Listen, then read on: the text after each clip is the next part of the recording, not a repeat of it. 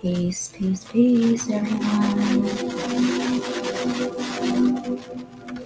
Let me know if you all can hear me. How's everybody doing today?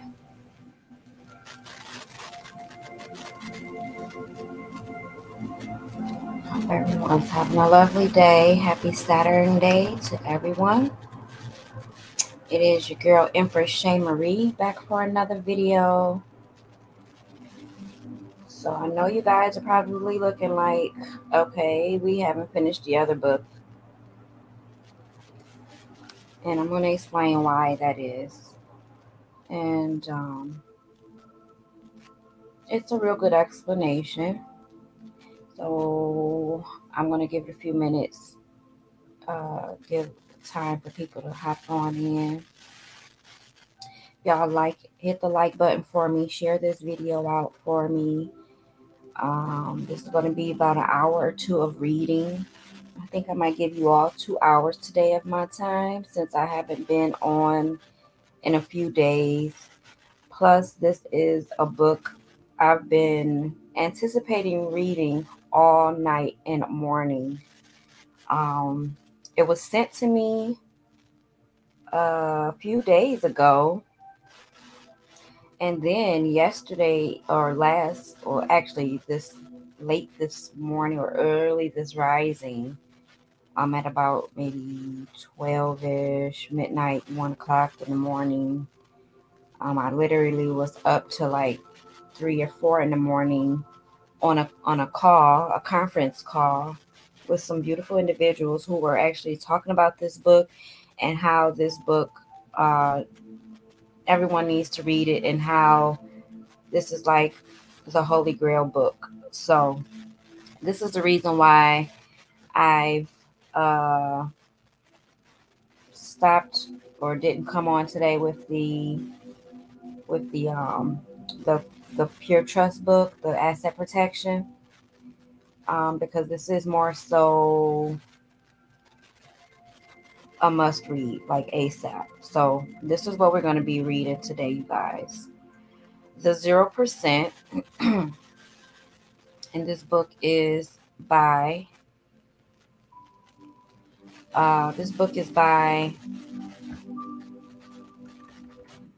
Duval Day, okay? And it is in regards to the secrets of the United States, the power of trust, nationality, banking, and zero taxes, okay? All right. So, give me a second. I'm going to check my volume and everything, make sure that you guys can hear me. I'm going to check the chat, so bear with me for a moment. Okay, so we got Eric Smith in the building. We got Juella Simmons in the building, Grand Rising.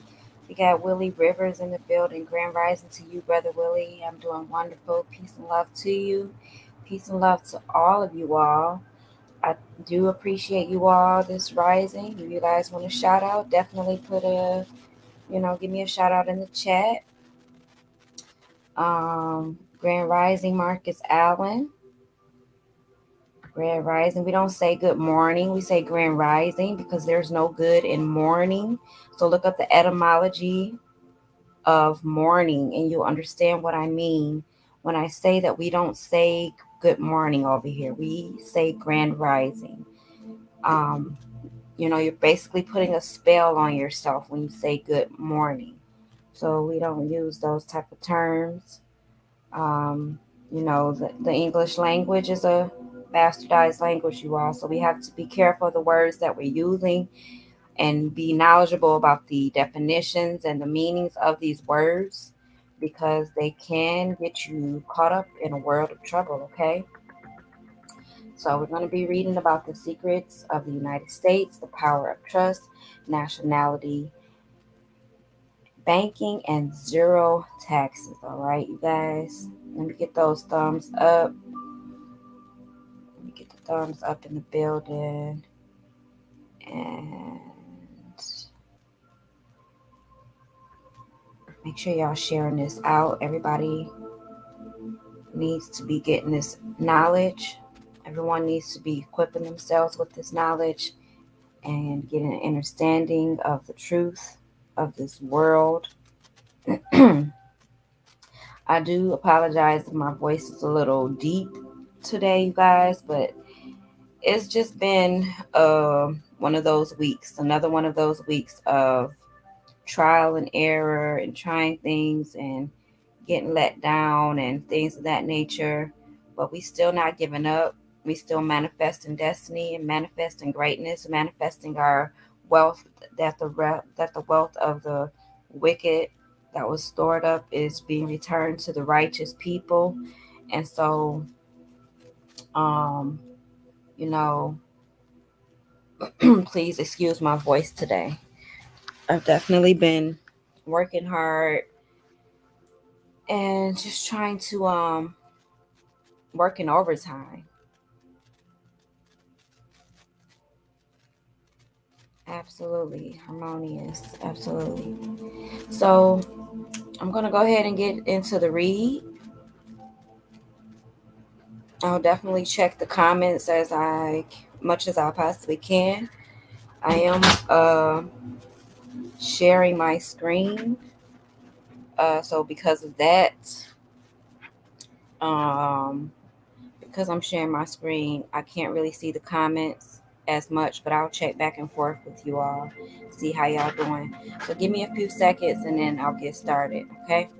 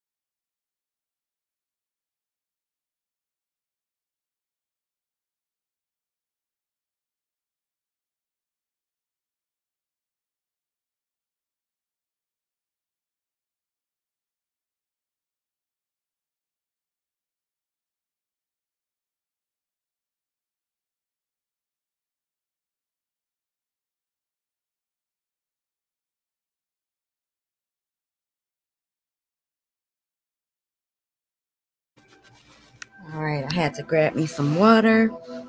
So I'm back. I'm going to go ahead and get into this read. Let me go back over here. All right, so the 0% is what it is. 0%. Secrets of the United States, the Power of Trust, Nationality, Banking, and Zero Taxes. Written by Duval Day. Oh, goodness. Hold on, y'all. I got to grab. Oh, wow. I got to grab the laptop charger. One moment.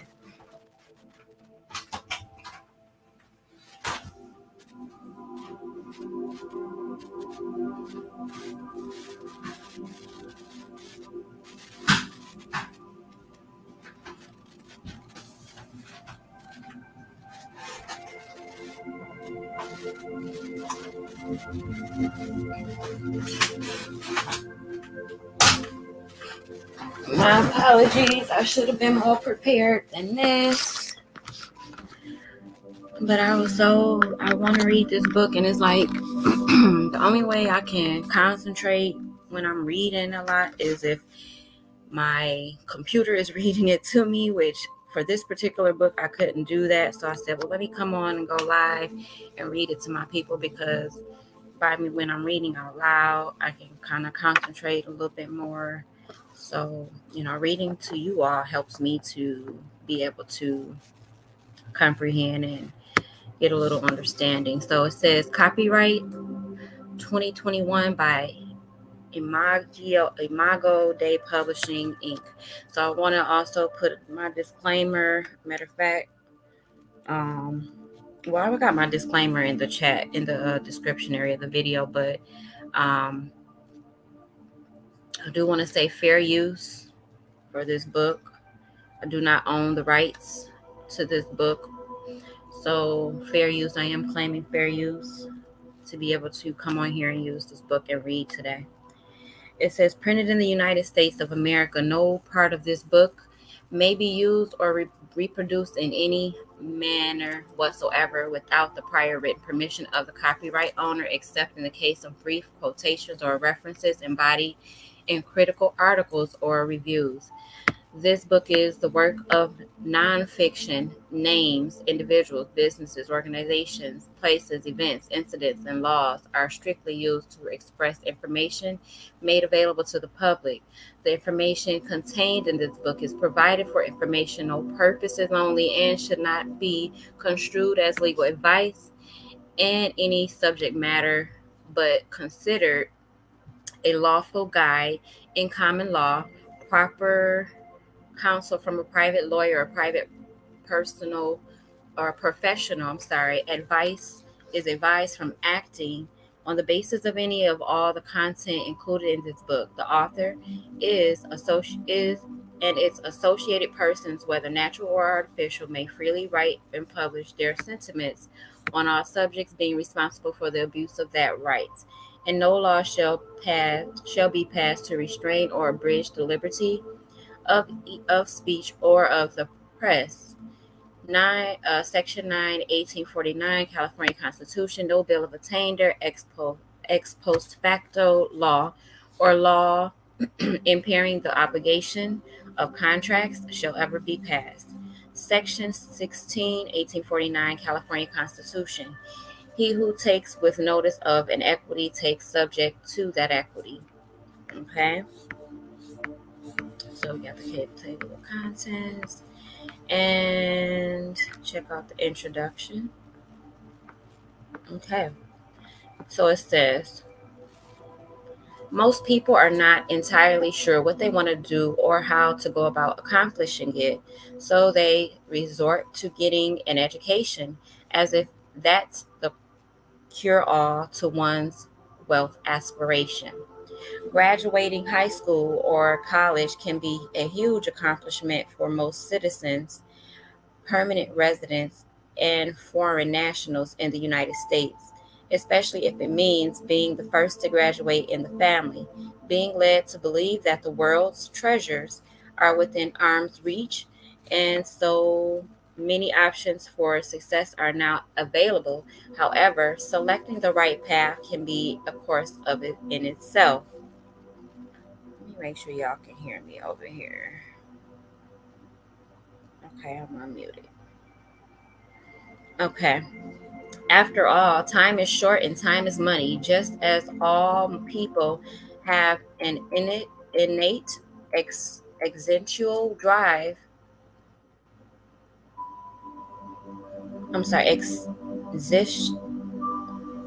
Existential drive.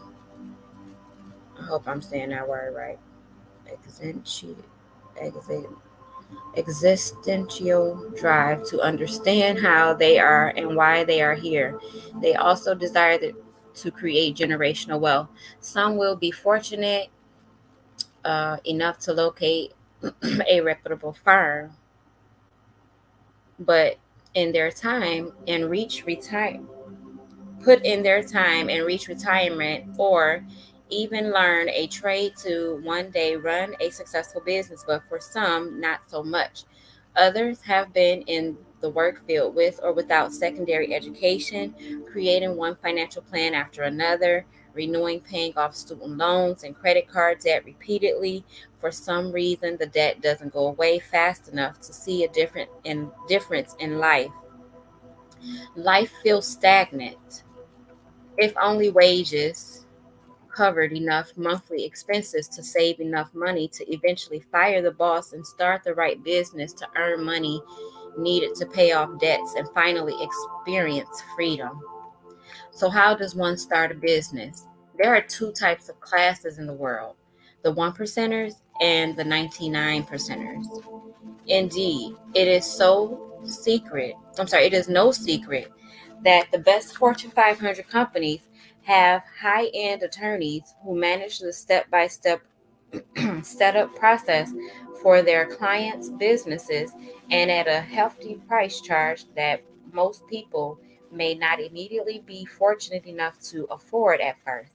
However, vigilance and never-ending studious mindset position the individuals into the one percenters realm. Many have the investor's mentality and have thought long and hard about joining the 90% of the world's millionaires who earned their wealth through real estate investing. Overall, people are just tired of the 9 to 5, Monday through Friday, or what has become a more desirable work schedule, the 410s. Certainly, time is something that cannot be refunded, and every second deserves to be spent efficiently and by choice. So, if y'all know what, I'm gonna go back because I don't know what the 410s is. I've been out the workforce for a while now, so I'm gonna come back to the chat. Drop in the chat and tell me what the 410s is, because I have no idea what that is. Is that a work schedule, or what is the 410s? Can someone tell me? So I'm gonna continue reading, but y'all, I'm gonna come back and check the chat so y'all can let me know what that is. Certainly, time is something that cannot be refunded, and every second deserves to be spent efficiently and by choice. Again, time is short, and time is money. Everyone has either thought about going to the banks for cash to consolidate or invest. How the cash is managed with the attached interest is very important. Either borrowers pay the debt and have fun, or borrow to spend for a profit, which in turn pays the debt and a good life. This is what intelligent investors would call good debt. Everyone who has prepared to enter into a repayment agreement has planned financial strategies before the loan application is approved. Although FICO scores may not be at their best with high hopes, it should be good enough for the bank to provide funding, right? Going into the bank can be nerve-wracking, whether it's in person with a local banker or via an online application. So many people have experienced bankers explain credit denials with comments such as, "It looks like TransUnion and Equifax scores are exceptional. However, the experience score does not meet our requirements. If a cosigner is available, we may be able to move forward." Sounds familiar, right? The uneasy feeling of credit rejection from the bank is a terrible experience. Having to involve a family member or a trustworthy friend to provide their credit worthiness is even worse. If traditional funding fails, then what else is there for a real estate investment deal? Indeed, all beginner real estate investors have scoured online to find many methods of no money, no credit investment strategies from an endless list of real estate gurus. After all, the great Robert Kiyosaki had explained in his writings that real teachers are defined as teachers who practice what they teach. Unlike general public school teachers, their multi-layered degrees qualify them to teach the theory of the subject. In all actuality, generating profits from practical experience is lacking from the public school system, teachers, and professors. The truth is, no teacher or professor in the secondary or post-secondary education sector will tell their students that they can take today's lessons in class and go out into the world and make a successful profit. So let me stop there. This is a very good point, because people always say all the time, asking you, have you had certain experiences, or have you done this and done that? And it's like, you guys, you'll go and get a degree and learn from someone who hasn't necessarily lived that life that they're teaching you. They're just teaching you a theory. But if I'm bringing you a theory, because I don't have a bachelor's degree or whatever the case may be, which is, if you ask me, is what they wanted you to know. You got a degree in exactly what they wanted you to know to be a good slave for that particular field. pretty much is all it is. So we've talked about this before. So, this was a very good point. So it says several real estate gurus charge an arm and a leg for their seminars. And worst of all, the reviews from their students alert many people to be aware of a scam or brilliant Ponzi scheme. The only profit the students have made is a whopping zero. Whopping zero. Simultaneously, the appetite for freedom and wealth still grows, while sending and hearing more millionaires displaying their lavish life or introducing a buy my money making course ad on YouTube, TikTok, Facebook, Twitter, and Instagram. Their success is attractive, but the frustration from the due diligence process can be daunting. In America, the public schools have taught Americans to go to school, get a job, save money in a 401k, live within their means, finance a house, and pay taxes. And what exactly does that model produce? Anyone who has followed that model or knows someone who has certainly knows it most certainly leads to more debt on account of the financial banking system that has been in place in the United States ever since the enactment of the Federal Reserve Act in 1913. This system is known as a central banking operation that functions from a fractional reserve system, which does nothing for the economy but increase the national debt and inflates the US dollar, raising the cost of everyday goods and services. What happens when a college degree allows a salary cap that finally reaches a threshold and cannot sustain everyday expenses due to inflation? The answer is more debt and more time needed to continue education, seeking another degree to earn an additional annual $20,000 to $35,000.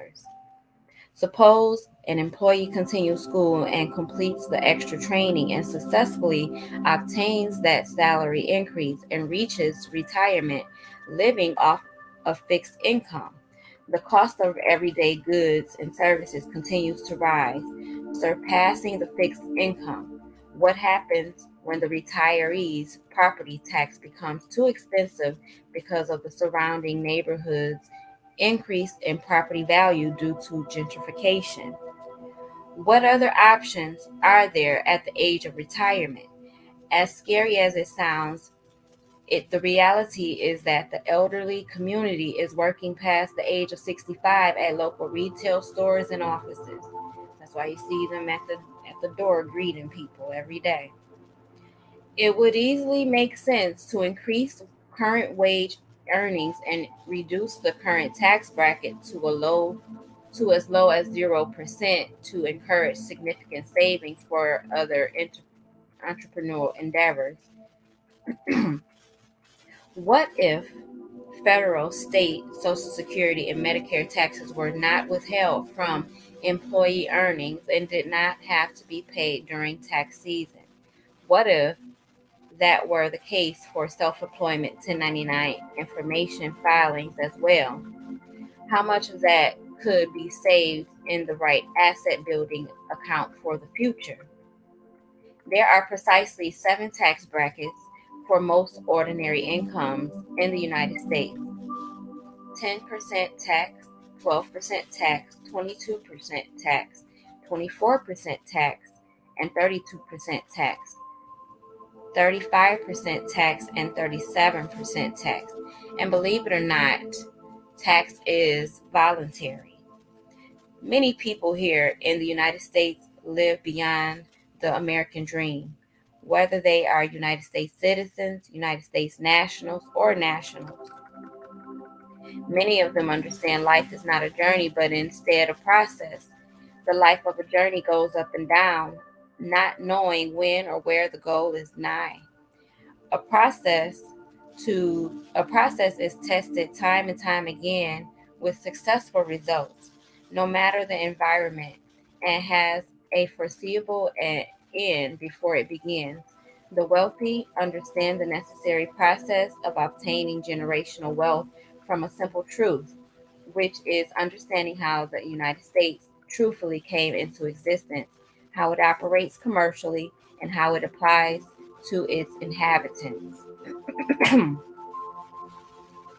The United States Constitution speaks of three different classes of people: the people, the subjects, and the citizens. What type are the majority today? And is one better than the other? It is a fact that there are approximately 11 million millionaires since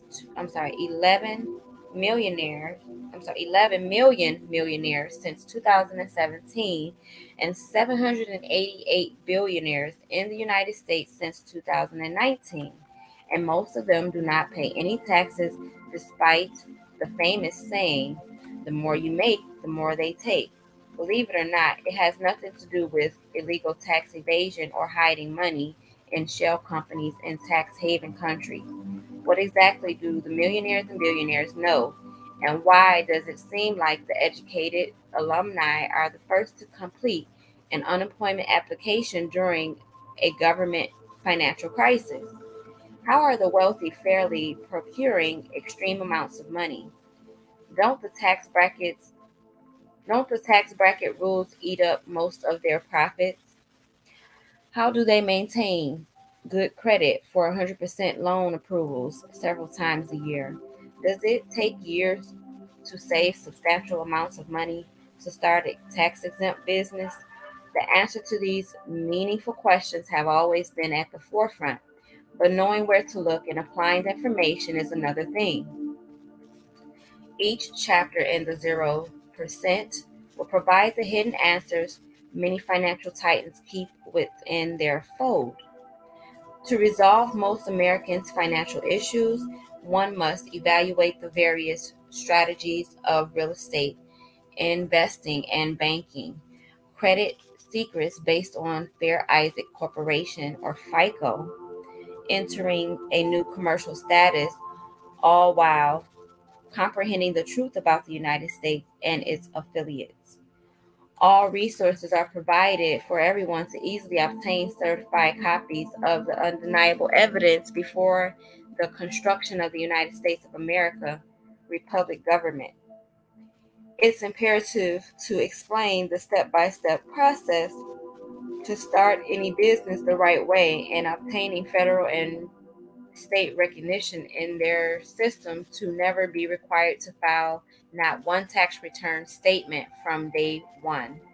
Instead, if it is the company owner's choice, a well-executed filing would provide a refund in the exact amount earned in the fiscal tax year. Wow. This is just one of the many trade secrets kept by the one percenters that operate under treaty law with the United States derived from God's ordinance. The Internal Revenue Service and the United States Treasury Department are in sync with biblical treaty law.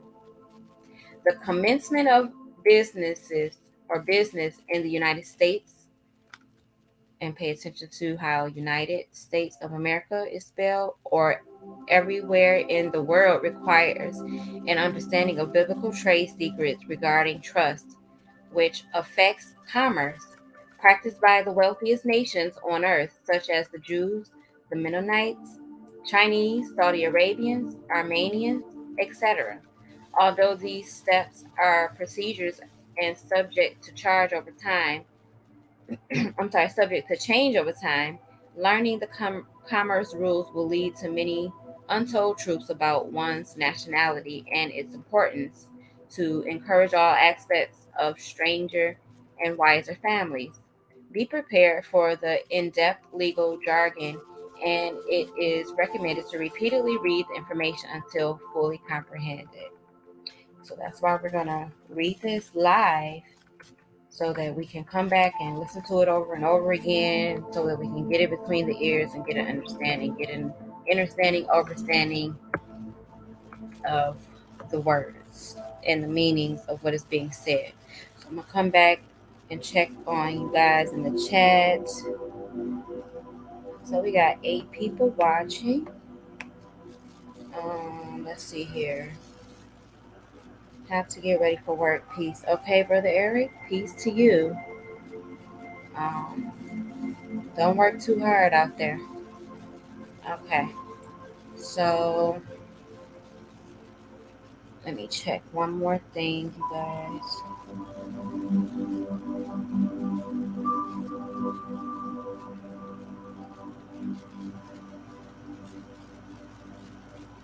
Okay. All right. So back to the reading. Moving forward, it says the United States is a what? It's widespread that the United States is short for saying the United States of America, but how exactly can an entire country be on the same playing field as Apple, Amazon, Facebook, or Microsoft corporations? It is accurate, and Congress does not hide the truth in their code and statutes. It may sound awkward to the majority because the elected officials never refer to the country as a company. In Title 20 U.S. Code 3002, Section 15, United States means a federal corporation. The United States Corporation's Articles of Incorporation, filed number 100009, was filed with the Secretary of the State of New York July 15, 1925, with its principal office in the Centennial Building, Tallahassee, Leon County. Section 3 and 4 states the maximum number of shares which this corporation is authorized to have outstanding at any time is 100, each of which shares shall have a par value of $100. Section 3.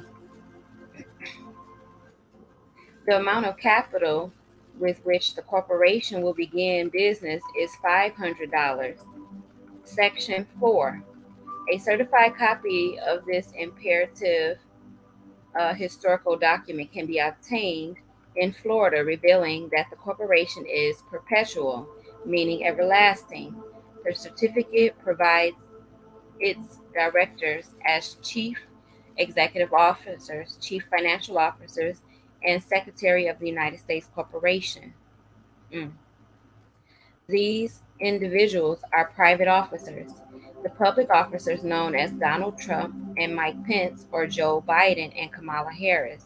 However, this document is indeed not the origin of the United States of America.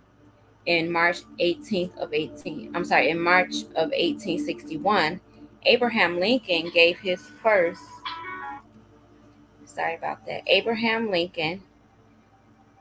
first inaugural speech. Surprisingly, the address translated to the English language from the Arabic language and many other treaties the United States has with the Aboriginal and indigenous people. Y'all hearing this? They were here in the North, South, and Central America long before Columbus. A straightforward search within the Library of Congress to find his speech titled Abraham Lincoln First Inaugural Address, 1861, which the first paragraph cites. In compliance with a custom as old as the government itself, I appear before you to address you briefly and to take in your presence the oath prescribed by the Constitution of the United States to be taken by the President before he enters on the execution of this office. I do not consider it necessary at present for me to discuss those matters of administration about which there is no special anxiety or excitement. Apprehension seems to exist among the people of the southern states that by the accession of a republic administration, their property and their peace and personal security are to be endangered.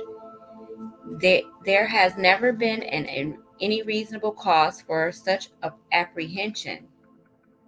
Indeed, the amplest evidence to the contrary, has all the while existed and been open to their inspection. It is found in nearly all the published speeches of him who now addresses you. I do but quote from one of those speeches when I declare that I have no purpose, directly or indirectly, to interfere with the institution of slavery in the states where it exists. I believe I have no lawful right to do so, and I have no inclination to do so. Abraham Lincoln, first inaugural address, 1861. Some keynotes to address regarding the president's speech. First, they are high tensions coming from the southern states regarding the property, i.e., their slaves, and President Lincoln's policy regarding the subject matter. He states that he has no plans to interfere with the slave trade in those particular states. Anyone who has studied history on a general level understands that Lincoln is known as the great emancipator, who freed the black slaves from involuntary servitude in 1865. Yet he states he does not want to get involved with the institution of slavery. Secondly, the proof of a mistranslation from the Arabic language to the English language when Lincoln states, "It is found in nearly all the published speeches of him who now addresses you." If Lincoln is the one giving the speech, he would not address himself as him in the third person, but instead in the first person, such as, "It is found in nearly all the published speeches that I have addressed you." One can think, how can such a mistake happen within an undisputable lawful congressional record? A more accurate question could be, why is President Lincoln speaking in Arabic in his inaugural speech in North America in 1861? Surprisingly, Latin was the common language in the entire world. There are words in one language that do not exist in another language to describe it adequately. The congressional record continues to reveal that President Lincoln explains how the corporation became to be, and quote, "Descending from these general principles, we find the proposition that in legal contemplation the Union is perpetual, confirmed by the history of the Union itself. The Union is much older than the Constitution. It was formed, in fact, by the Articles of Association in 1774. It was matured and continued by Declaration of Independence in 1776. It was further matured, and the faith of all then 13 states expressly plighted and engaged that it should be perpetual by the Articles of Confederation in 1778. And finally, in 1787, one of the declared objects for ordaining and establishing the Constitution was to form a more perfect union. Abraham Lincoln, first inaugural address, 1861. According to President Lincoln, the United States Corporation found its existence from the Articles of Association in 1774. So, what exactly are Articles of Association? These articles is a document that specifies the regulations for a company's operations and defines its purpose.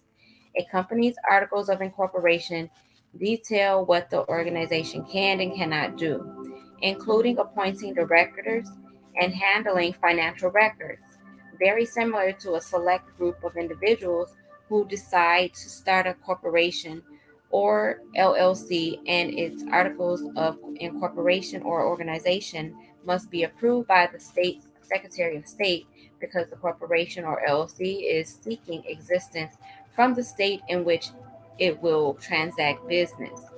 The most obvious question is, if the individuals who seek to start a company must first obtain approval from the Secretary of State, then who approved the United States Corporation Articles. What authority permitted the U.S. corporation to exist?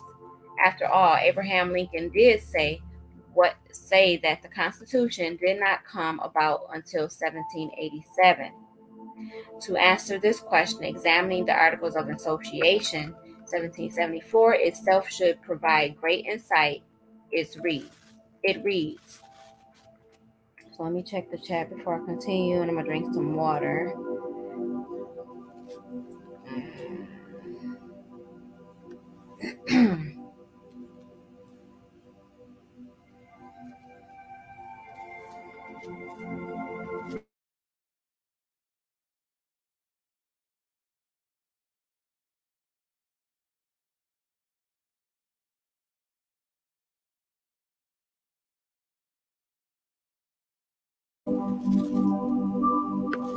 Okay, so it reads, let me make sure I'm unmuted. All right. It reads that from and after the first day of December next, we will not import into British America from Great Britain or Ireland any goods, wares, or merchandise whatsoever from any other place, any such goods, wares, or merchandise as shall have been exported from Great Britain or Ireland, nor will we after that day import any East India tea from any part of the world, nor any molasses syrups, pinellas, coffee, or pimento from the British plantations or from Dominica, nor wines from Madeira or the Western Islands, nor foreign indigo. Article 1.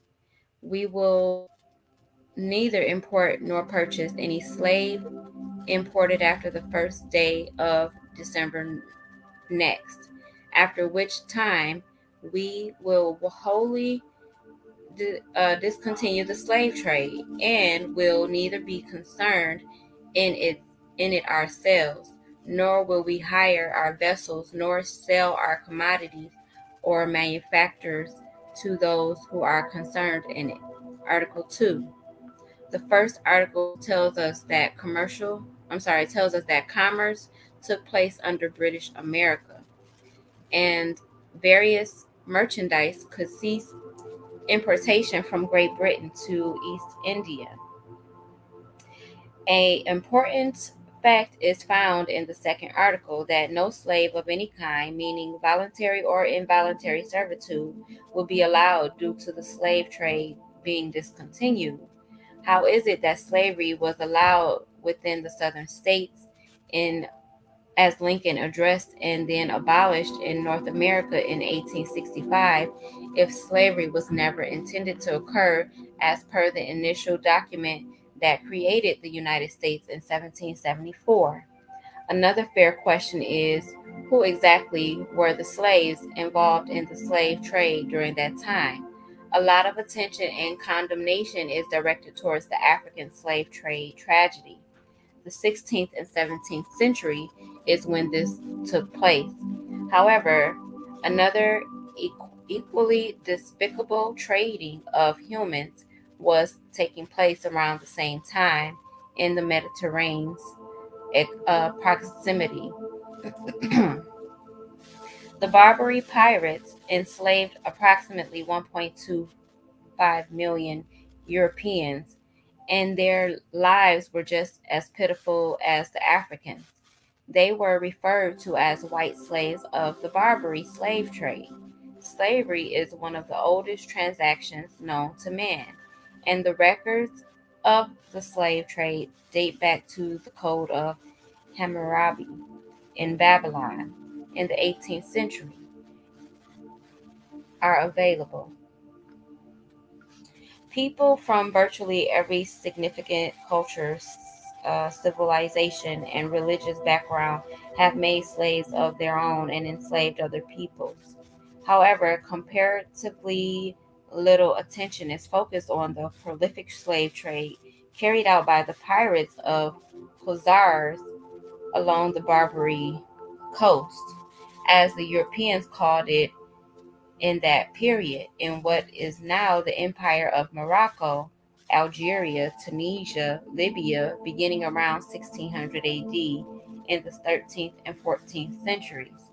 Christian pirates were primarily from Catalonia and Sicily, which conquered all Admiralty seas, posing a constant threat to merchants.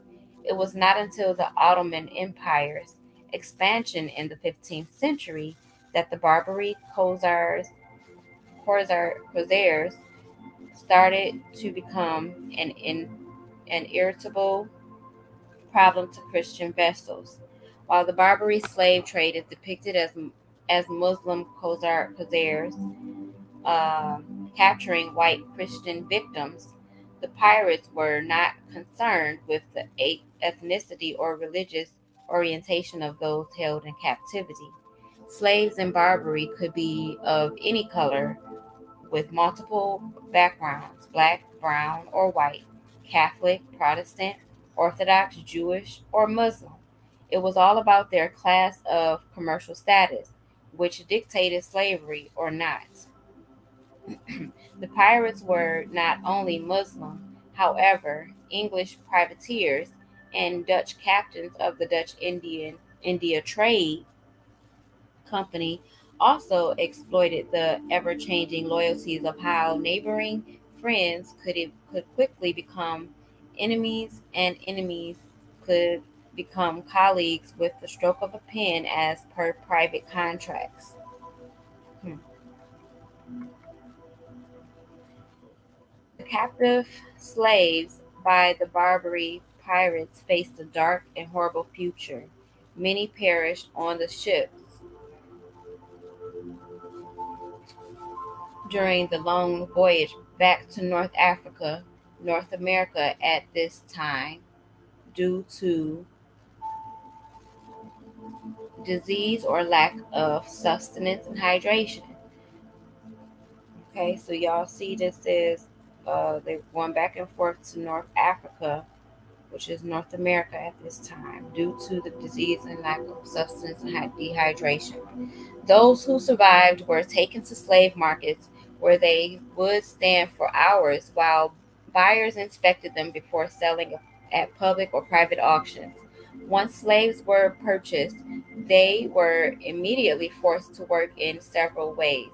Men were assigned the hard manual labor using their strength, such as working the quarries or heavy, strenuous constructions, while women and children were used for housework and sexual servitude. At night, the slaves were placed into prisons called bagnios that were uncomfortably hot and overcrowded. However, the worst fate for a Barbary slave would endure working the oars of galleys. Boarers were shackled together, seated, and never allowed to stand or leave their posts. No form of privacy was allowed in the oars, only sleeping, eating, defecation, and urination at the oar's seat. Managing overseers would crack the whip over the bare backs of any slave considered not to be working hard enough.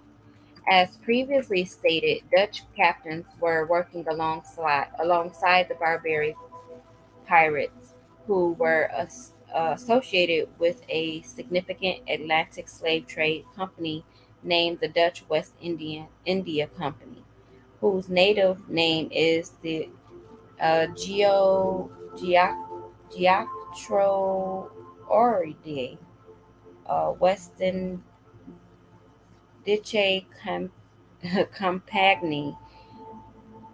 Forgive me if I'm pronouncing this stuff incorrectly, guys. Let's see.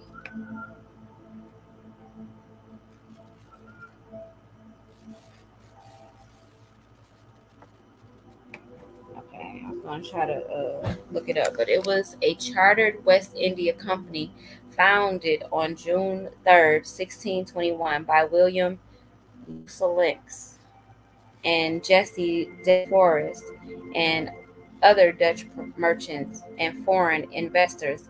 The company was permitted a charter for a trade monopoly founded within the Dutch West Indies. It is known that the Republic of the Seven United Netherlands granted this permission under the Empire of Morocco and gave jurisdiction over Dutch participation in the Atlantic slave trade, Brazil, the Caribbean, and North America. Looking back at Walt Disney's Pirates of Caribbean's film franchise, British America always displayed their Dutch West or East India Company flag while at sail. Fighting against the pirates, i.e., Barbary pirates. All slaves within the company were classified as the Dutch West India Company employees and took on the identity Indian. This is where the term Indian originates. The trading company could operate in West Africa and the Americas, which further included what is known today as the United States outlying possessions. There were slaves of all skin tones coming to the Americas, not just from Africa, contrary to popular belief, and as told in public school textbooks. To refer back to the original question, who played the Secretary of State's role authorizing the Articles of Association of 1774, permitting the British America Corporation to transact agricultural and merchandise business on North American lands, the Great Moor, the Sultan, in connection with His Majesty's King George, governed many dominions and permitted the Anglo-Saxon traders from Great Britain to begin their agricultural conquest on the east of North America.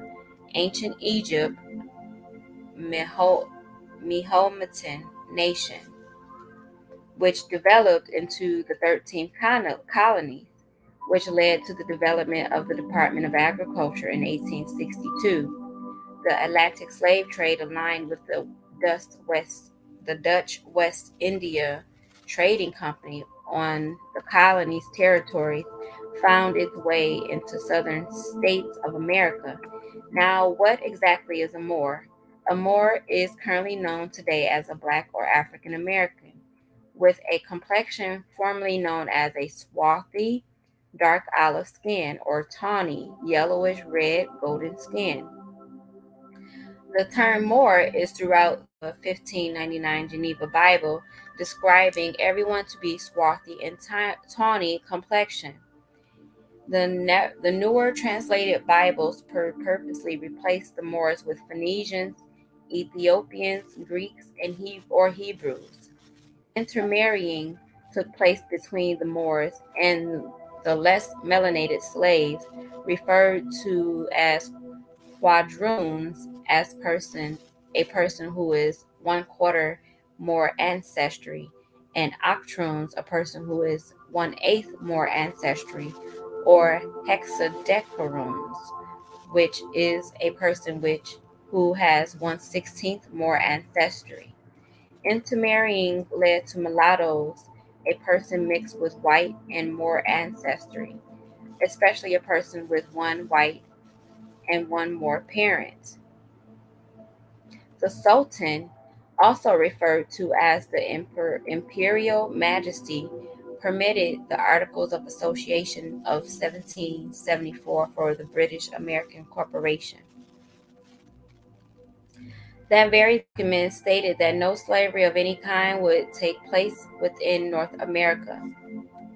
The Anglo-Saxons of Great Britain were under slavery themselves, controlled by the British Moors, i.e., brutish Moors, including the European Slavic slaves, and others were being mistreated and brought to America, all while under the reign of King George III, a Moor.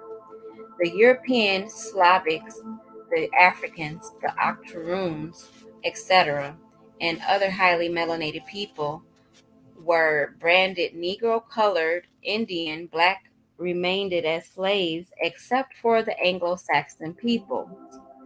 The others were considered a rebel group and promoted insurrection against the British or brutish Moors.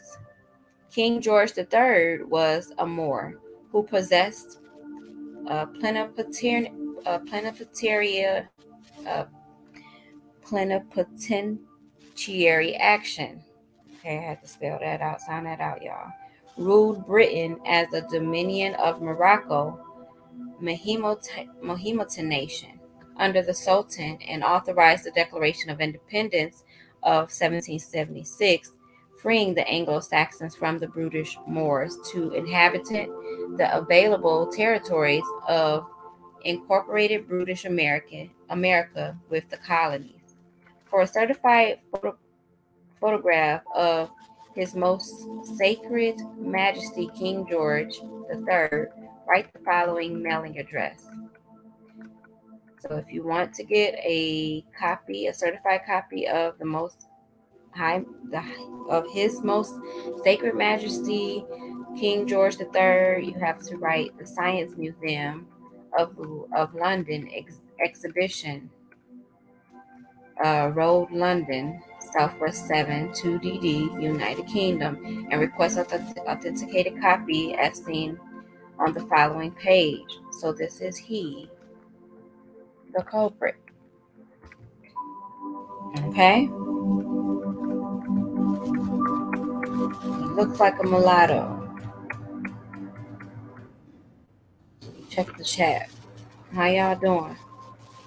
What y'all think about what y'all think about the reading so far?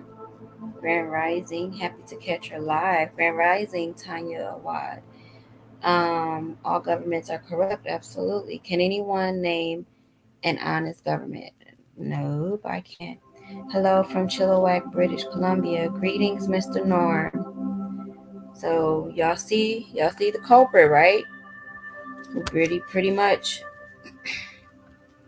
did all of the dirty work. Uh-oh. Let me go back. So here it is.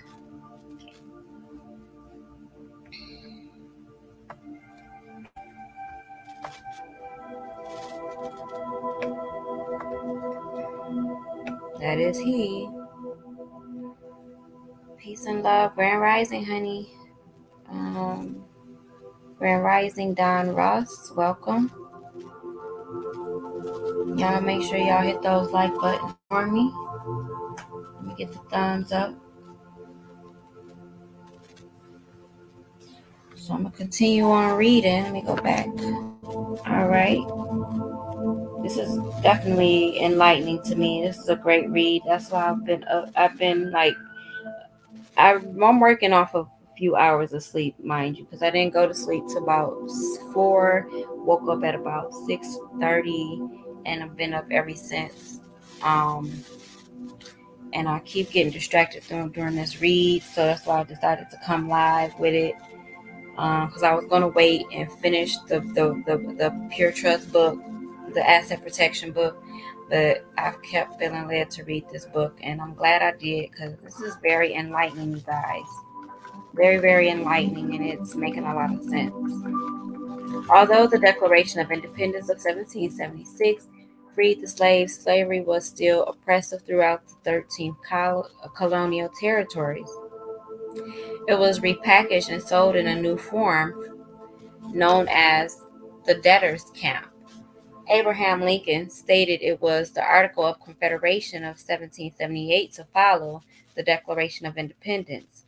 The former British American Corporation would later be known as the United States of America in Congress assembled. The Articles of Confederation kindly addresses all in the onset. It says, quote, "To all whom these presents shall come, we, the undersigned, delegates of the states affixed to our names, send greetings, whereas the delegates of the United States of America in Congress assembled did on November 5th in the year of our Lord, 1777, and in the second year of the independence of America, agreed in certain articles of confederation and perpetual union between the states of New Hampshire, Massachusetts Bay, Rhode Island, and Providence Plantations, Connecticut, New York, New Jersey, Pennsylvania, Delaware, Maryland, Virginia, North Carolina, South Carolina, and Georgia. In 1787, the United States of America's Constitution was finalized to make a perfect union between all the states during a constitutional convention. It was all a republic in an attempt to bring together the Powhatans or Powhatans Confederacy. Forgive me for the misinterpretation or mispronunciation. And the Iroquois Confederacy. In New York on December 1st, 1789, George Washington of the Washita tribe wrote a letter to his Masonic brother, Imperial City Mohammed. This letter is fascinating due to the unknown truth that the two confederacies, Powhatan and Iroquois, were at war with each other regarding matters of the right to leave the property in trust to their heirs, who were mulattoes from the intermarrying and Indian women of the Dutch slave trade. Wow. It was against the Mohammedan law to turn over the property from a creditor or one who held title of nobility over to one who had a debtor status, which was not of full-blood descent. Title of nobility was the real issue that motivated the Civil War between the Confederacies and the apprehension within the Southern states that Lincoln was referring to in his inaugural speech of 1861. The letter from Washington to the Emperor can be found within the Library of Congress or on foundersarchive.gov/docu-mints. It reads, to Sidi Mohammed, since the date of the letter which the late Congress by their president, meaning previous Republican Moore president, addressed to your Imperial Majesty, the United States of America have thought proper to change their government, meaning the Moors of the Continental Congress assembled, and to institute a new one, meaning from republic to democratic, agreeable to the Constitution of which I have the honor of herewith enclosing a copy. The time necessary employed the time necessarily employed in this arduous task and the derangements occasioned by so great, though peaceable and revolution, meaning to peacefully change the political system of one's country, will apologize and account for your majesty's not having received those regular advices and marks of attention, meaning blackmail or tax payment for protected services from the United States, which the friendship and magnanimity, meaning generous in forgiving an insult of your conduct towards them, afforded reason to expect. The United States, meaning corporation, having unanimously appointed me to the supreme executive, meaning having the power to put plans, actions, or laws into effect, authority in this nation, your majesty's letter of the August 17th, 1788, which by reason of the dissolution, meaning the closing down or dismissal of the republic of the late government, remained unanswered, has been delivered to me.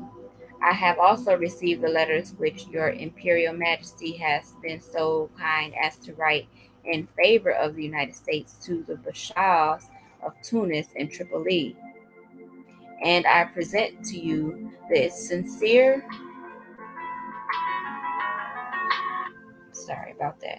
And I present to you the sincere acknowledgments and thanks of the United States for the important mark of your friendship for them.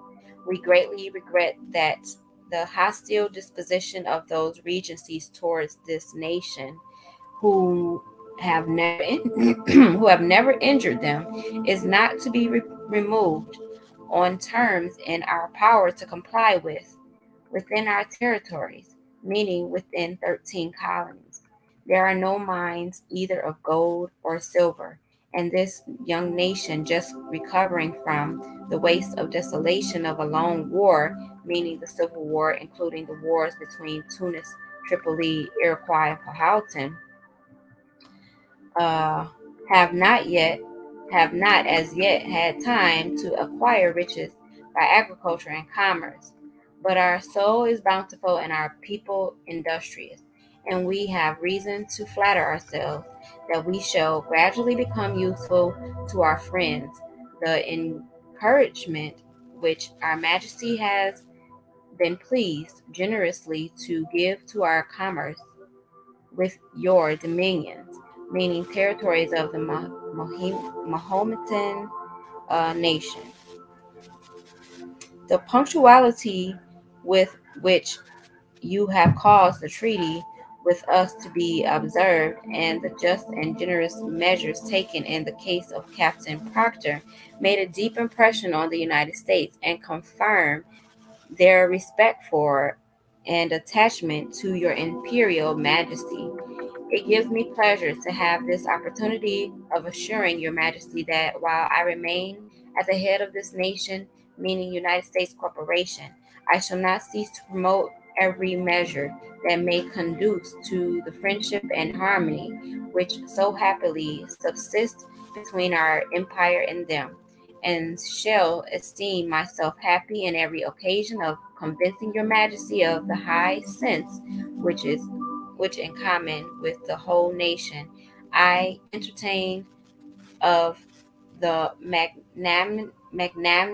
magnanimity, wisdom, and benevolence, meaning the quality of kindness of your majesty. In the course of the approaching winter, the national legislature, which is caused by the former name of Congress, will assemble all. I shall take care that nothing be omitted that may be necessary to cause the correspondence between our countries to be maintained and conducted in a manner agreeable to your majesty and satisfactory to all the parties concerned in it.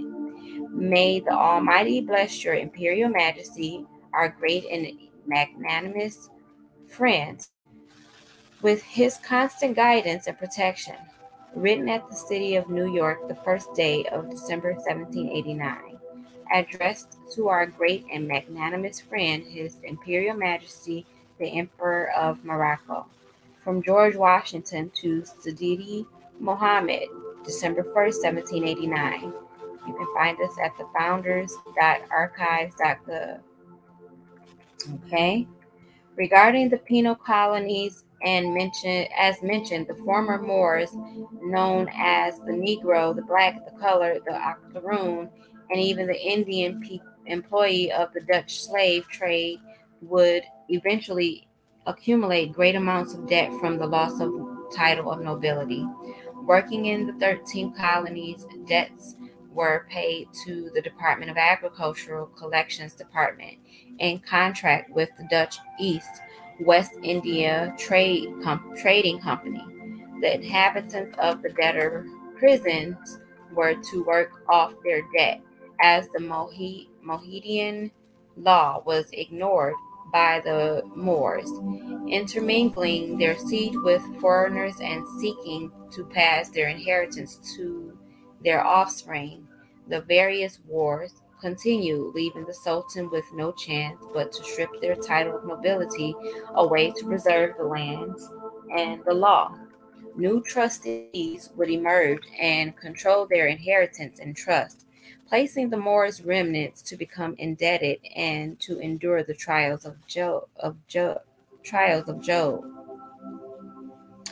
In the Bible and the Quran, Job experienced loss and hardship that no man has ever experienced.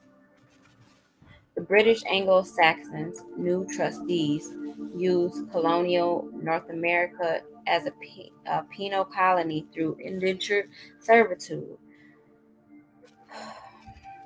Merchants transported convicts and Indians, auctioned to plantation trustees upon arrival to the colonies, and estimated 50,000 British convicts, Indian employees, were delivered to colonial North America. Wow. Transported convicts represented perhaps a quarter of all British immigrants during the 18th century. For example, the colony of Georgia was founded by James Edward Oglethorpe, who originally intended to use prisoners taken largely from debtor prisons, creating a debtor colony where the prisoners could learn trades and work off their debts. Every photograph or painting of a black slave, adult, or child working on the plantation was attributed to this purpose.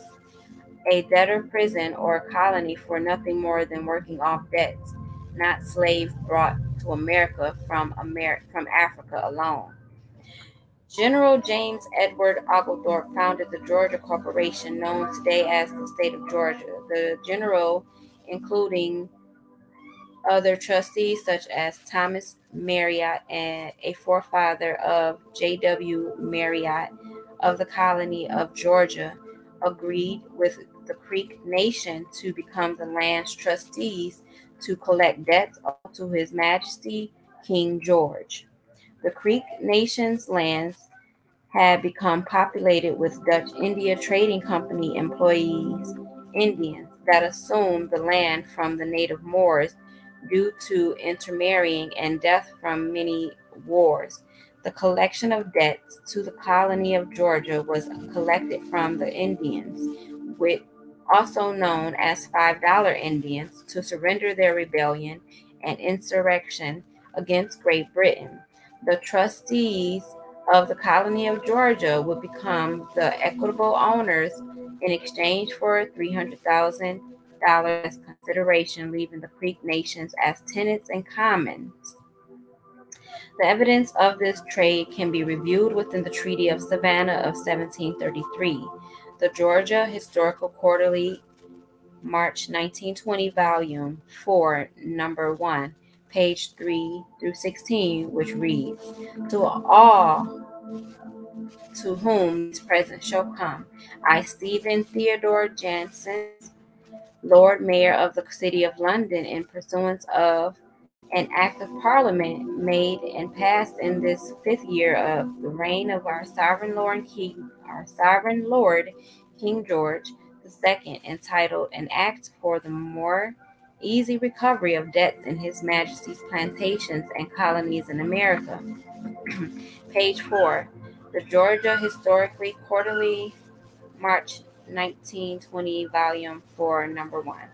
And they do acknowledge the grant they have already made to the trustees for establishing the colony of Georgia in America, all the lands upon Savannah River as far as the Ogeechee, and all the lands along the sea coast as far as the River St. John's and as high as the tide flows, and all the islands as far as the said river, particularly the islands of Frederica, Cumberland, and Amelia, to which they have given the names of His Majesty King George family out of gratitude to him.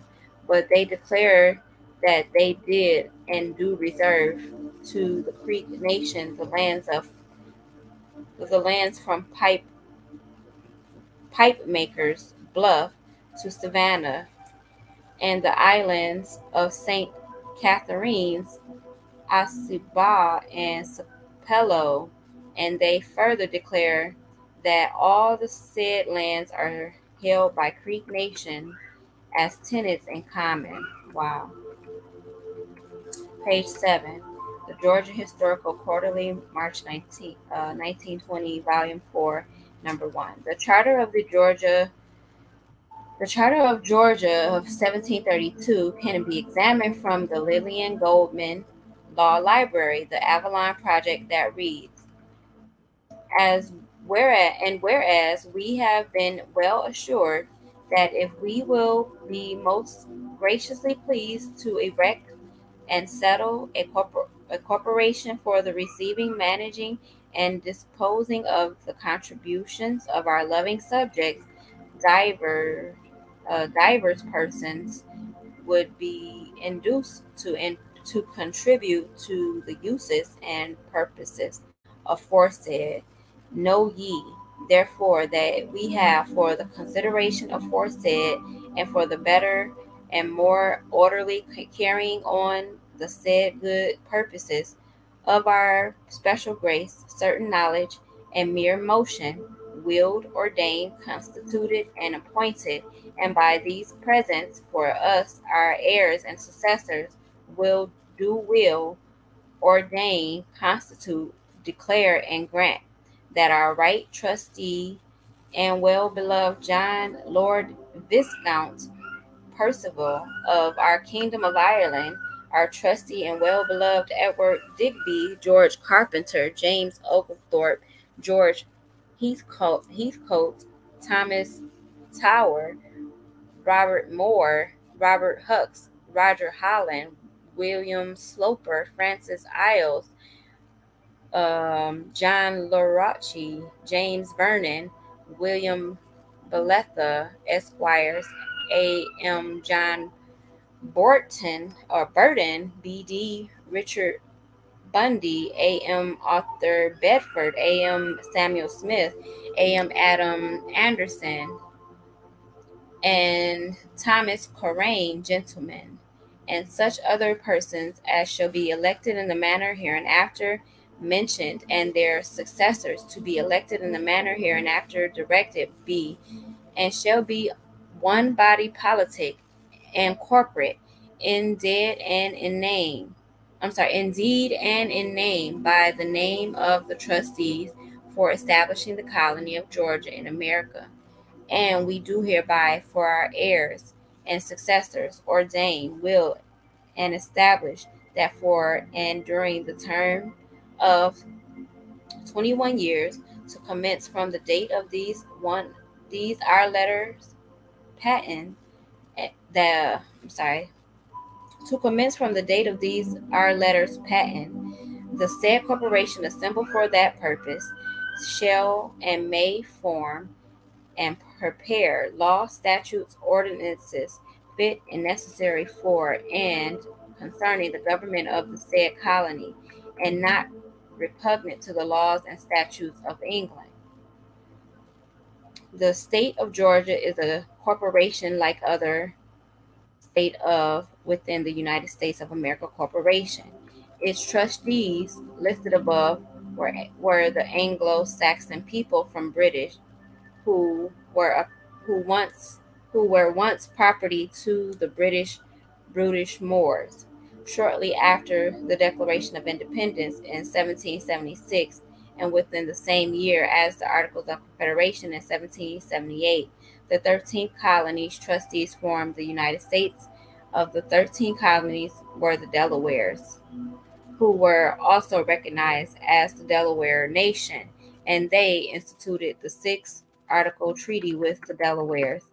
1778, the Delaware Nation were Moors and were nationals. They are not to be mistaken as Indians, the treaty states. The Articles of Agreement and Confederation made and entered into by Andrew and Thomas Lewis, Esquires, commissioners for and in behalf of the United States of North America of the one part, and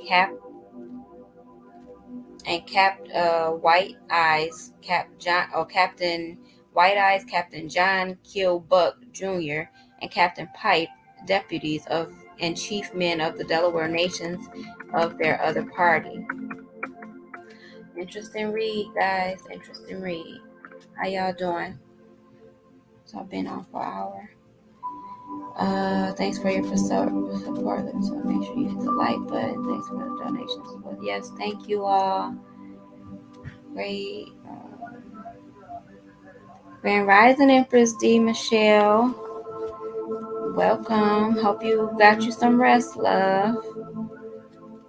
So I'm gonna go back to our reading now. What y'all think about this reading?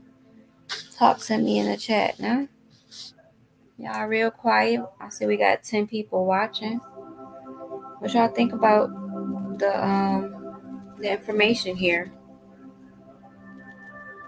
I'm gonna continue on for another 40 minutes. So don't worry. We'll probably get through the this first section, and then I'll come back and go through the next chapters. All right. I hope I'm not boring y'all. I hope I'm able to help y'all comprehend what is being said. At the same time, if not, like I'm gonna go back and listen to it again myself. I know I'm stumbling over words and stuff like that, so forgive me, but it's just that type of read. So moving on. Let me go back. It's interesting. I'm listening. All right, God. All right. Going on. It says Article 5. Whereas the Confederation entered into by the Delaware Nation and the United States renders the first dependent on the latter for all articles of clothing, utensils, and implements of war, and it is judged not only reasonable but indispensably necessary that the aforesaid nation be supplied with such articles from time to time as far as the United States may have it in their power by a well-regulated trade under the conduct of an intelligent, candid agent with an adequate salary, one more influenced by the love of his country and a constant attention to the duties of his department by promoting the common interest than the sinister purposes of converting and binding all duties of his office to his private emolument. Convinced by the necessity of such measures, the commissioners of the United States, at the earnest solicitation of the deputies aforesaid, have engaged in behalf of the United States that such a trade shall be afforded said nation, conducted on such principles of mutual interest as the wisdom of the United States and Congress assembled shall think most conducive to adopt for their mutual convenience. Article 6. Whereas the enemies of the United States have endeavored by every artifice in their power to possess the Indians and in general with an opinion that is the design of the states aforesaid to extirpate the Indians and take possession of their country to obviate such false suggestion.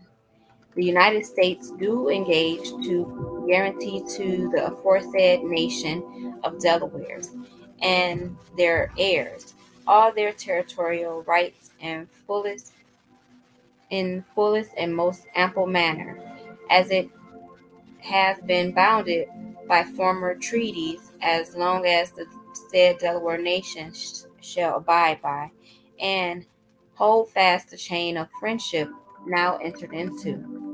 And it is further agreed upon by between the contracting parties, should it for the future be found conducive for the mutual interest of both parties, to invite any other tribes who have been friends to the interests of the United States to join the present confederation, and to form a state whereof the Delaware nation shall be the head and have a representation in Congress, provided nothing contained in this article to be considered as conclusive until it meets with the approbation of Congress.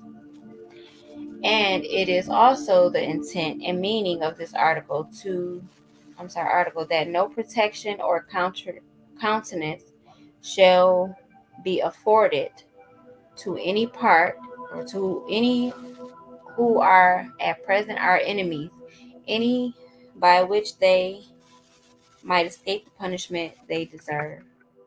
So I'm sorry for all that stumbling, guys. The fifth article describes why the Senate of Delaware is known as the first state. The Delaware Nation provided an international agreement to enter into trade markets with the United States. The sixth article provides that the United States had real enemies known as the Southern states who wanted to eradicate or re-enslave all the Indians from the slave trade with permission from the Moors of the Delaware Nation, including any other nations who agreed to aid the United States. This treaty confirms that the Moors of the Delaware Nation, including other nations, are truly aboriginal to the North America and are completely separate from the misnomer term Indian. So I'm not an Indian, guys. You are not Indians. I'm not an Indian. It's a misnomer. You are a Moor. If you are brown or yellow, red, fair-skinned, you're a Moor. This argument has been going on for long enough. You got the so-called Aboriginal, indigenous community warring with each other about who they are. Then they warring with the Moors community because you got bad Moors and good Moors. And at the end of the day, you just need to accept the fact that you're a Moor. We are Moors. One of the most popular among the Anglo-Saxons was Benjamin Franklin. And he expressed who were present in not just the Americas, but also the entire face of the earth. Franklin wrote many essays. One of his most important writings was sent to Peter Collinson and Richard Jackson, which appeared in the Gentleman's Magazine for November 1755 and the Scots Magazine for April 1756. In 1760 and 1771, it was printed with excisions as an appendix to London, Dublin, Boston, and Philadelphia editions of Franklin's Interest of Great Britain. Considered, it was reprinted in part in London Chronicle, May 20th, 1760. Franklin included it in the fourth edition of his experiments and observations of electricity in 1779. His essay can also be found within the Founders Archives.gov website. Section 23 and 24 of the essay reads, and since detachments of English and Britain sent to America, and since detachments of English from Britain sent to America will have their places at home so soon supplied and increased so largely here, why should the palatine, the meaning of an official or feudal lord having local authority that elsewhere belongs only to a sovereign, bores, meaning ill-mannered person, be suffered to swarm into our settlements, and by herding together establish their language and manners to the exclusion of ours? Why should Pennsylvania, founded by the English, become a colony of aliens who will shortly be so numerous as to Germanize us instead of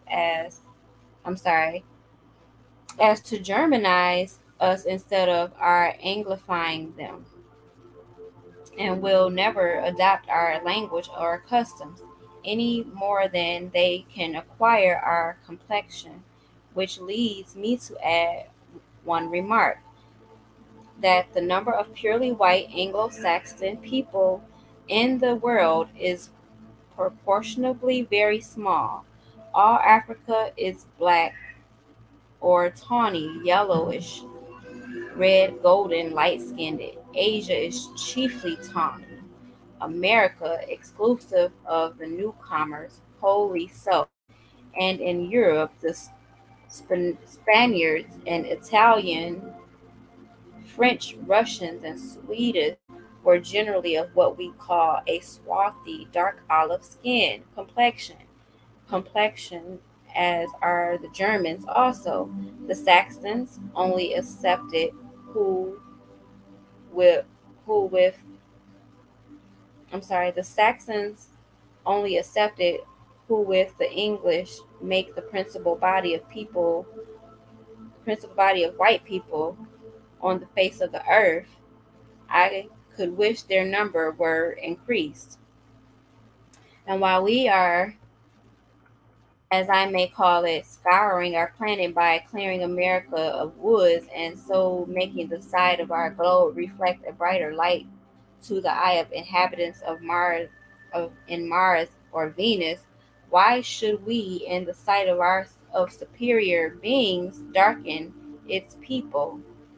Why increase the sons of Africa by planting them in America, where we have so far so fair an opportunity by excluding all blacks and tawnies of increasing the lovely white and red. But perhaps I am partial to the complexion of my country, for such kind of partiality is natural to mankind. Mm. Observations concerning the increase of mankind, 1751, founders.archives.gov. The main thing to take away from Mr. Franklin's words in the 269 year ago is that 269 years ago, people known today as blacks or African Americans were everywhere on the earth, and people known as whites are properly known as the Anglo-Saxons are fairly new to inhabiting the earth, and a large number of people referred to as either swarthy or tawny outnumber them. Once the Republican government of the United States of America Corporation was formed in 1787, its constitution reformed to a democratic in 1789, as George Washington mentioned in his letter to the emperor.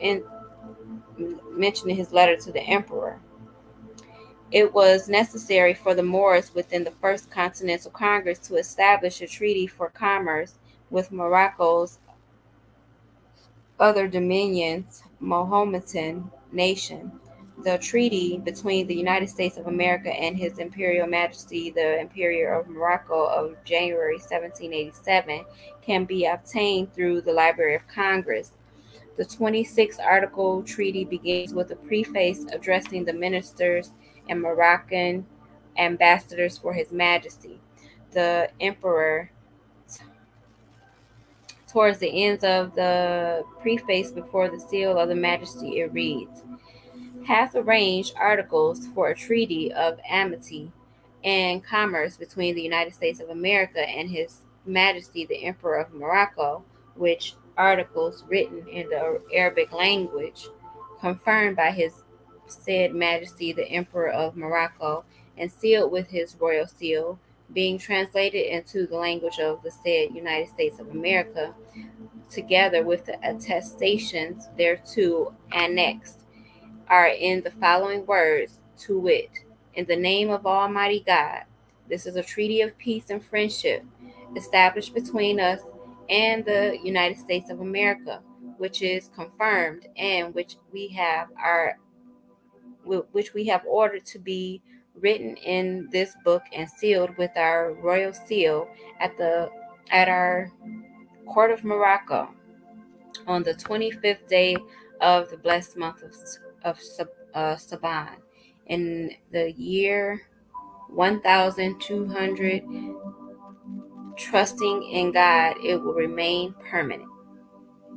Treaty, Peace of Friendship, Treaties and Other International Acts of the United States of America, edited by Hunter Miller, Volume 2, Documents 140, 1776, 1818, or through 1818, Washington Government Printing Office, 1931.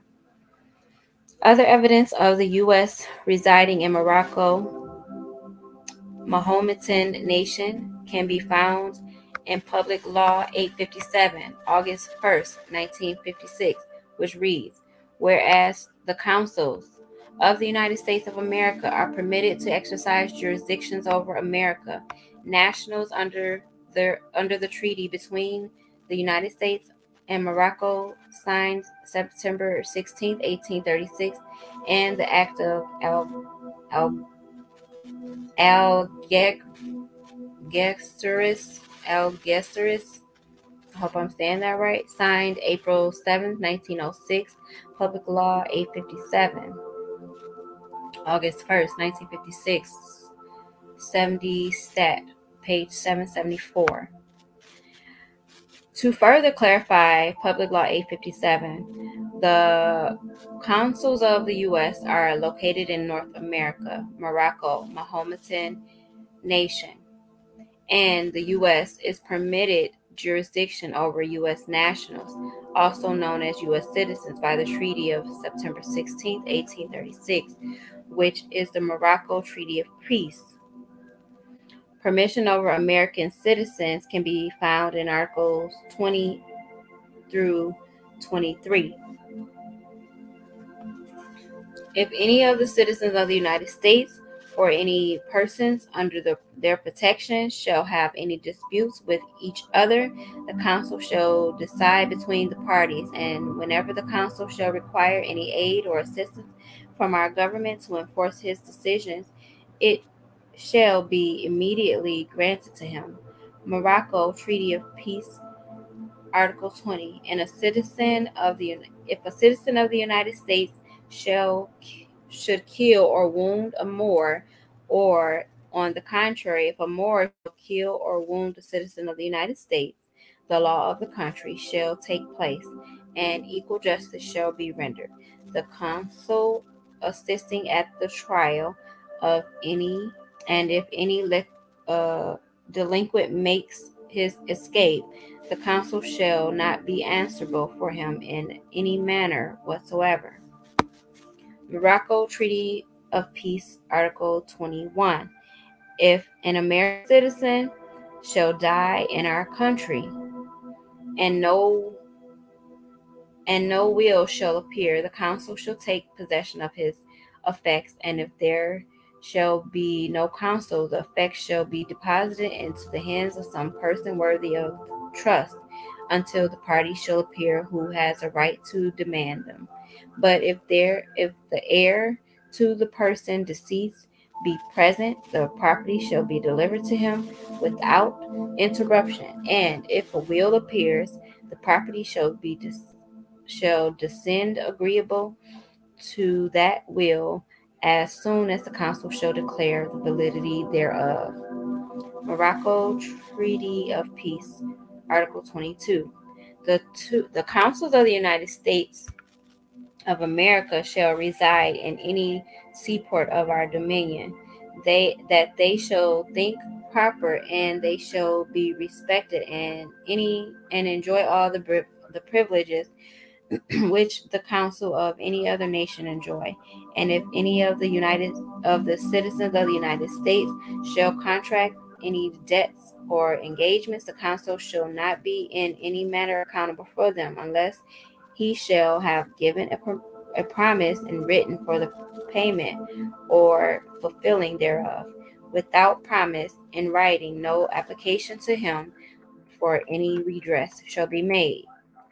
Morocco Treaty of Peace, Article 23, Treaties of Other International Acts of the United States of America, edited by Hunter Miller, Volume 4, Document I-40 or 140, 1776 through 1880. The democracy was further matured by establishing a separate city side, a body corporate for the District of Columbia, formed on February 21st, 1871. The 41st Congress, Session 3, Chapter 61, 62, page 419, declares an act to provide a government for the District of Columbia known as the Organic Act of 1871. It reads,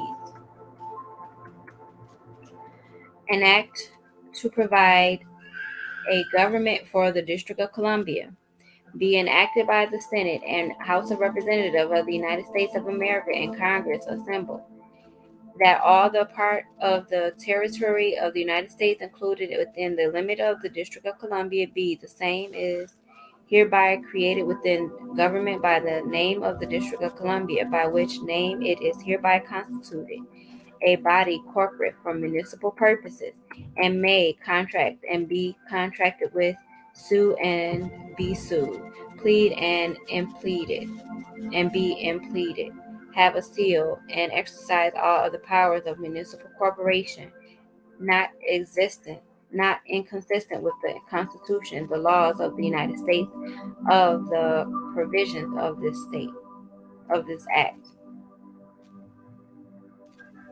Organic Act of 1871. The Organic Act of 1871 is an act of Congress that repealed the individual charters of the cities of Washington and Georgetown and established a new territory government for the whole of D.C., the District of Columbia, controlling the world military. Joined the other two city-states, Vatican City controlling the world's religion, the London City controlling the world's financial law sector, to make up the three corporations, the empire of the city that runs the world.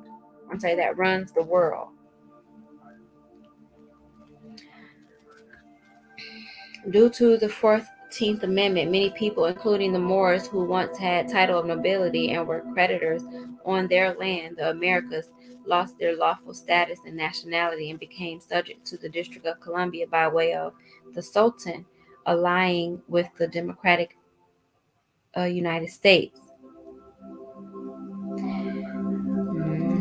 This truth can be found in the Library of Congress, titled Citizenship of the United States, Expatriation. There are, strictly speaking, no Morocco laws relating to citizenship of Morocco subjects in Morocco. The fundamental law of this non-Christian country are based entirely upon the Islamic code, not part of which treats the subject of citizenship. There are, however, numerous treaties and conventions between the various Christian countries and the Moorish Empire, by means of which citizenship in this country is defined by, as I understand from the above acknowledged instructions, that it is not the desire of the department to call for a report upon such line. I will therefore confine these remarks to general conditions existing, which may possibly be of some use in connection with the information desired. Citizenship in Morocco may be said to be governed by the law pertaining to the same in other countries, with the exception that all persons residing in Morocco who cannot prove foreign citizenship or protection are considered ipso jure as Moorish subjects. Moorish subjects lost their nationality only by becoming naturalized in or protected by another country, having treaty relationships with the Moorish Empire. All right, let's see which we have to go in this chapter.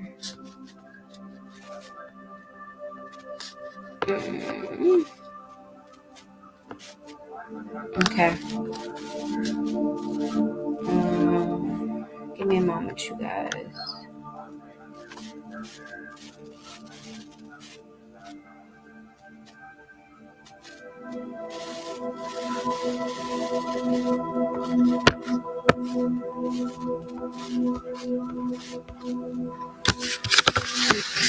I'm just trying to look at the table of contents right quick. Okay, so it doesn't give page numbers. Okay, so let's see how we looking. We got 15 more minutes. Reading is fundamental, Empress. Great job. It's eye-opening. You good, Empress. All right, thank y'all. Things we were taught. The things we were taught, absolutely. All a lie. Okay. So I'm going to go ahead and finish out this reading for the next 15 minutes and we'll be done for the day. It's definitely what has been an interesting read, though. So let me get back to the page I was at.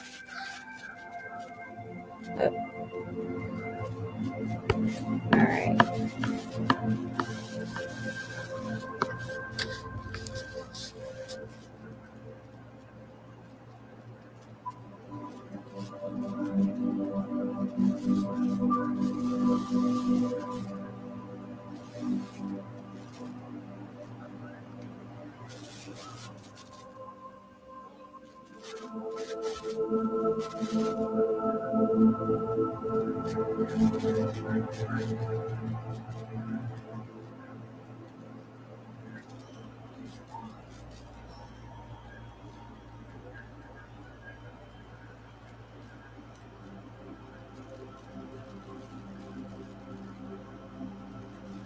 All right. So page 34. The Moors lost their nationality after the Civil War by the 14th Amendment to the United States Constitution and other nationalities due to the several treaties connected with the United States or U.S. and through naturalization and protection from the U.S. nationality is forfeited. The U.S. has maintained its position of power by utilizing deceiving contracts in which U.S. citizens, U.S. nationals, and even foreign nationals unknowingly submit consent to several contracts.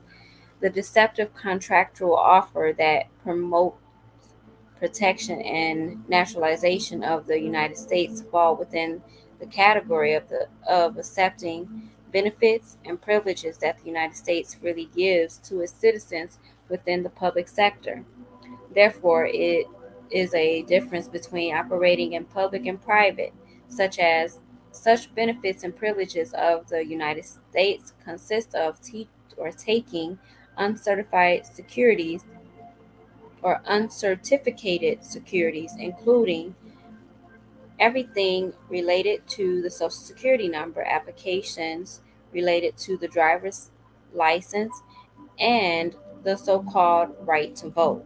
All of the above require the Social Security number to obtain a license or regular or registration or register to vote locally and nationally. The definition of a driver is one employed in conducting a coach, carriage, wagon, or other vehicles with horses, mules, or other animals, or a bicycle, tricycle, or motor car through not a street railroad car.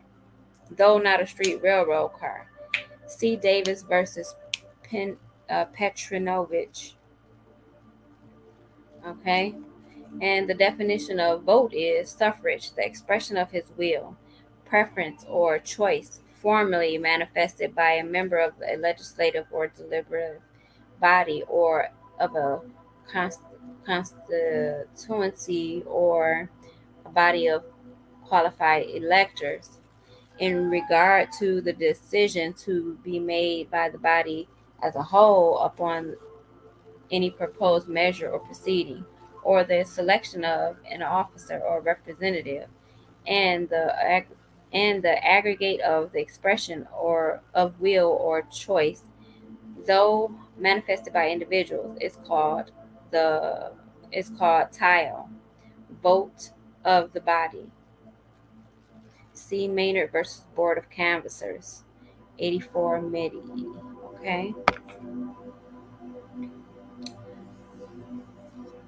Upon comprehending the word driver's lawful definition, the only person rightfully deserving of the title operating a motor vehicle as an employee with a registered employer. It doesn't stop there. There is more to the term driving that may come as a surprise.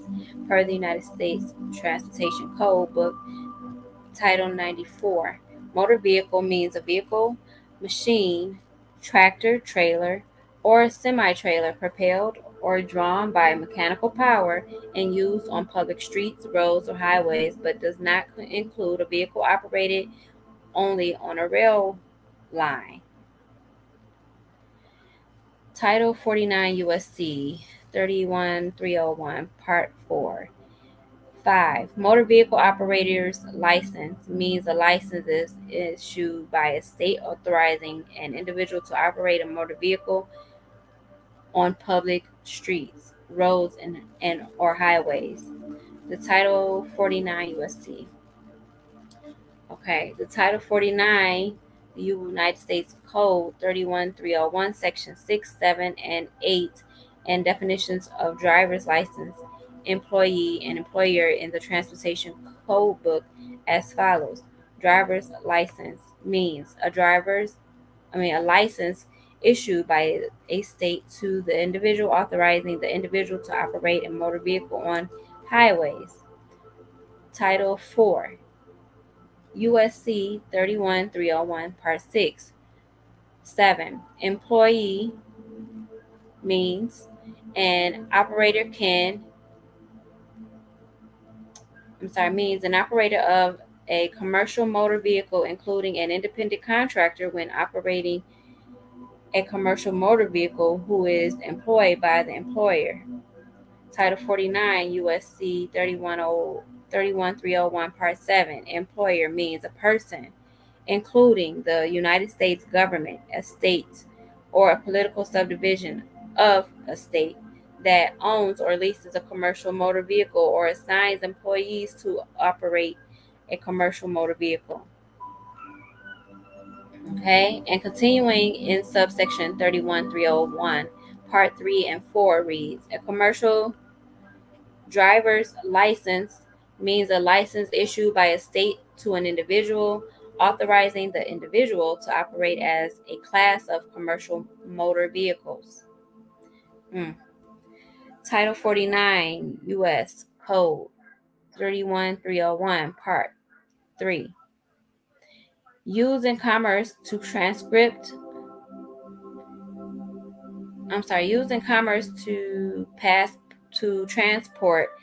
passengers or property that A has a gross vehicle weight rating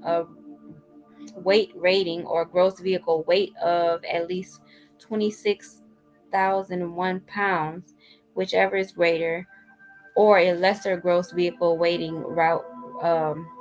rating, a gross vehicle weight of the Secretary of Transportation prescribed by a regulation,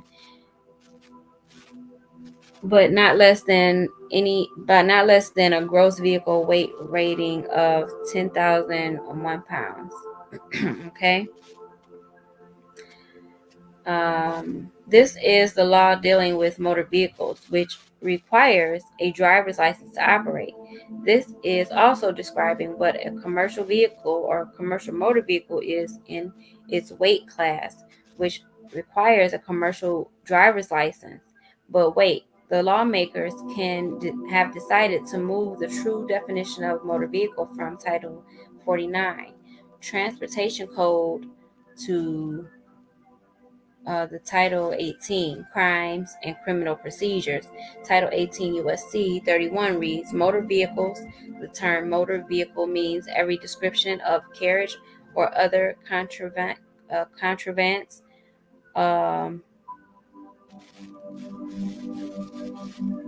propelled or drawn by mechanical power and used for commercial purposes. and on the highways and the transportation of passengers and property or cargo. The legal code and statutes. The legal code and statutes state a motor vehicle is for commercial purposes only. Carrying passengers or their property require a driver's license or commercial driver's license. Many Americans drive small and large compact crossover SUVs and trucks throughout the United States of America with family, friends, and their furry friends. Question: does the government consider all these above to be legal passengers? Well, Title 49 U.S.C. Code, subsection 32101, Part 10 provides a clear understanding, which reads 10, passenger. Motor vehicle means a motor vehicle with motive power designed to carry no more than 12 individuals, but does not include a motorcycle or a truck, not designed primarily to carry its operator or its passengers. A passenger motor vehicle must be a motor vehicle that provided a commercial purpose and seat a maximum of 12 people. Any car sold among average families does not meet these standards. But what exactly does this law mean when it states motive power? For passenger motor vehicles, Webster Dictionary 1828 defines it as anyone who holds a driver's license, does not drive locomotive cargo trains, vehicles to and from work, or take their families or on that take annual trip. If people are not drivers because they are not employees working for an employer, going to the gym, grocery store, or to and from work, and they're not operating a motor vehicle, since they're not engaging in any action for commercial purposes, then why the need for a driver's license? The legal codes and statutes explain in the 49th title, subsection 32901, part 3, which reads, except as provided in section 32908 of the title, automobile means a four-wheeled vehicle which is propelled by fuel, nor by by alternative fuel, manufactured primarily for use on public streets, roads, and highways, and rated at less 10,000 pounds gross vehicle weight. The truth is in plain sight. Regular, everyday people do not operate motor vehicles. They operate automobiles on a non-commercial level, not needing a driver's license. Suppose one is not operating in a motor vehicle or passenger vehicle on behalf of an employer, and that automobile weighs less than 10,000 pounds. In that case, the person is not driving. They are simply traveling as a traveler and on land, and not as an employed driver. In the United States, all vehicle manufacturers have an average curb weight for compact cars at 29.19 pounds, mid-sized cars at 3,361, large cars at 3,882 pounds, compact trucks or SUVs at 3,590 pounds, mid-sized trucks 4,404 pounds, and large trucks or SUVs at 5,603 pounds. The current largest weight truck for SUV available for personal use and not commercial use as an employee is the 2001 Ford F-50 Super Duty crew cab weighing 8,600 pounds. It is less than the minimum curb weight requirement to classify a traveler as a driver, requiring a driver's license. Wow. All right, so I think I'm going to stop there, you guys. My eyes are getting heavy. I'm stumbling over too many words. I appreciate y'all as well. What's up, James? How you doing today, brother?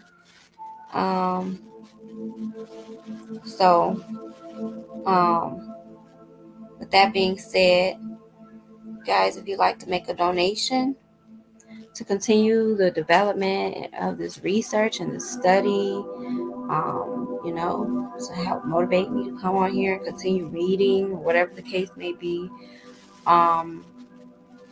the information you can find in the description area of the video, or you can email me. Okay. So donations can be sent to any of those that are in the description area of this video, or you can email me, and I'll have to give you the Cash App if you're using Cash App, because I did not put the Cash App up there. So with that being said, you guys, I truly appreciate you all's support and your love and your generosity. Come check out Freedom Writers. You gotta join.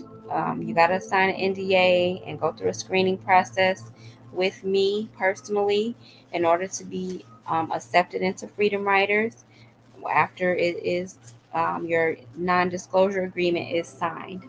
So we're looking forward to building with more people. I just kicked out more dead weight that was just sitting there, not doing anything, not participating.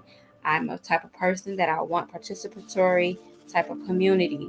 You have to be participating and showing up in order to be involved in my community. And so far, it has been growing tremendously well. And I'm so happy for everyone that is involved. And I just love each and every last one of the members there. They bring me such great joy.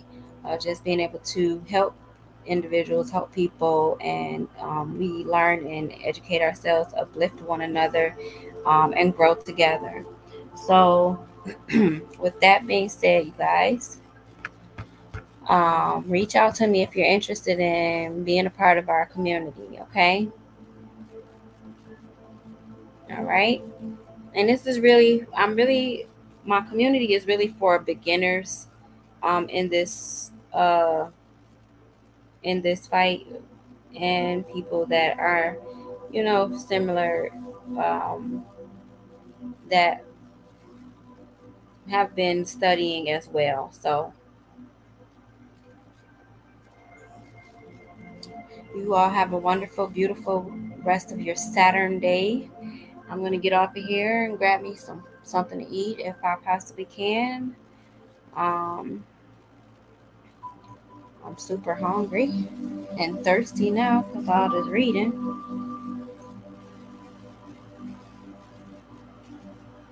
Anyone can feel free to buy me lunch today. But anyways, I'm going to get off of here. I appreciate y'all, most definitely. And with that being said, it is your girl, Empress ShayMarie. I'll see y'all on the next video. We'll come back and continue the reading. This book is fairly long. It is about 275 pages, but it is very good. So we're going to continue on with this book, and then I'll come back at a later time and finish the trust book. But I highly recommend you just go to my, I have a link also in the description area, and in the community section, where you can go and check out all of the books that I recommend on my Amazon link.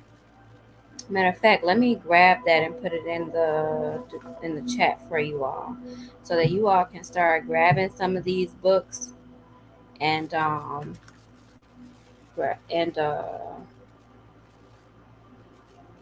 grabbing some of these books for yourselves.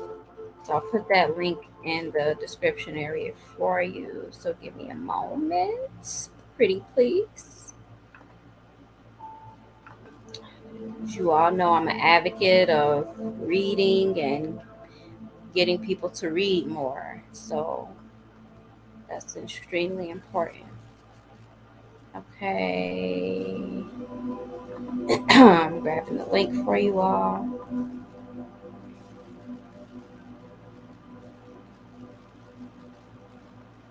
All right. Someone suggested about a week ago that I sign up to be an influencer for Amazon. So you can go to this link from my community. I'll have to just share this particular post with you all. Let me see here. Okay, here it is. I got the link for you. So let me put it in the chat for y'all. Let me put it in the chat.